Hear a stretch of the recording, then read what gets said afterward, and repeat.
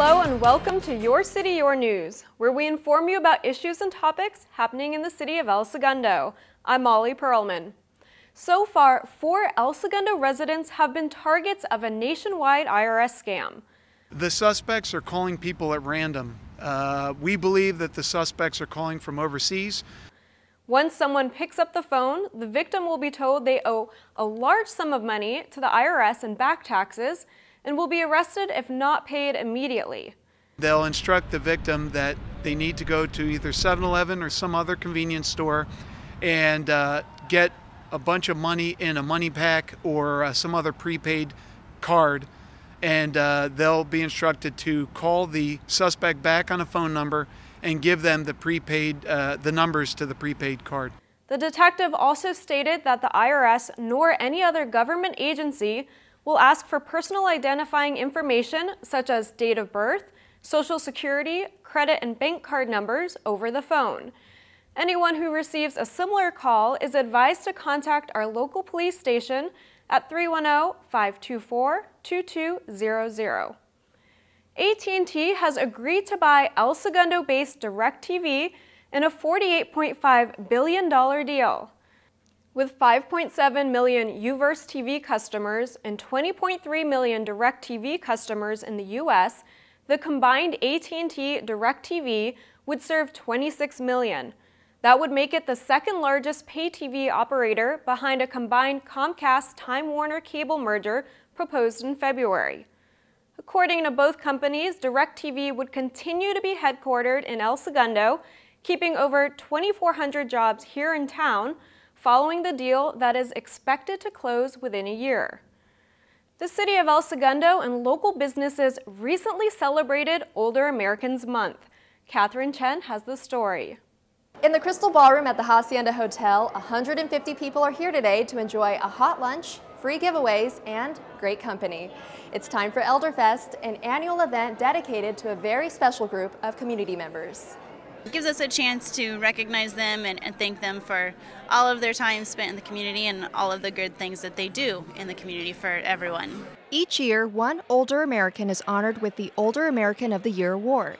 This year, it was Shirley Williams, who has been part of El Segundo for more than 20 years. Well, I wish it were the Younger American of the Year, but unfortunately, it is not. And actually, it was a great honor. With all of her involvement at the Joslin Center and the El Segundo Senior Club, she is a perfect person for this award. Shirley's accomplishments include coordinating weekly Saturday night dances and recruiting more than 300 members of the El Segundo Senior Club. I've made lifetime friends with many, many people in this community. As an inspiration and great help to others, that comes as no surprise. For El Segundo TV, I'm Catherine Chen. An El Segundo-based coupon site called Swagbucks recently raised $60 million in its first round of external funding. The tech company received the funds from Technology Crossover Ventures, a venture capital firm that has backed companies such as Facebook, Netflix, and Spotify. Swagbucks offers gift cards to Walmart, Nordstrom, Amazon.com, and about 300 other online stores in exchange for interacting on its site. The company, which states it's the top provider of free gift cards, also announced that Protégé Executive Chairman Chuck David will become Swagbucks' new CEO. David previously ran discount shopping site Shopzilla and online movie ticket site Fandango.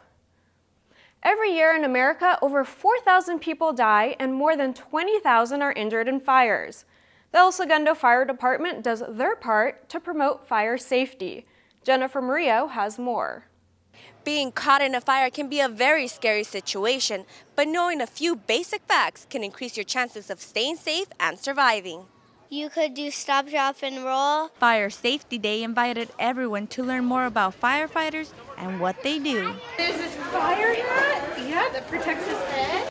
The fire department also had a vehicle extrication demonstration showing the community how they safely rescue injured people from their cars. We have a golden hour to get them out of the car and on the emergency room operating table in 1 hour. I think that's good because then if that ever happens to them, that's what they're gonna do and they're not like Those who attended were also able to check out the new 105-foot tiller truck that is longer and stores more equipment than the current trucks, and will be replacing one that is close to the end of its service. It gets us in really tight spots on the west side of town so we can protect the citizens of El Segundo better. For those who missed Fire Safety Day, you might see the tiller truck around town as our firefighters are currently undergoing over 400 hours of training before it will go into service. How are you getting ready for the 4th of July? Amy Davis shows us how one group is preparing for the big day. We are here at the El Segundo Women's Club, where we are about to find out why it takes a year's worth of hard work and dedication to create something excellent. In the early 1970s, the El Segundo Women's Club started the tradition of stuffing eggs with confetti for a good cause. These eggs, we call them cascarones, and we make them all year long and then take them down to Rec Park on 4th of July. We have a big celebration. All the money that we make goes for scholarships to our high school.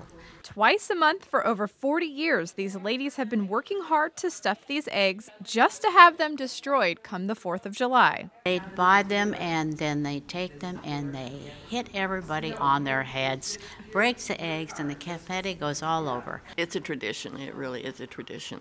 For as little as $2, you can buy yourself an egg full of fun, while at the same time help out an El Segundo High School student. For El Segundo TV, I'm Amy Davis. Well, that's all for today. Remember that you can also keep up with us on Facebook, YouTube, and Twitter by searching El Segundo TV.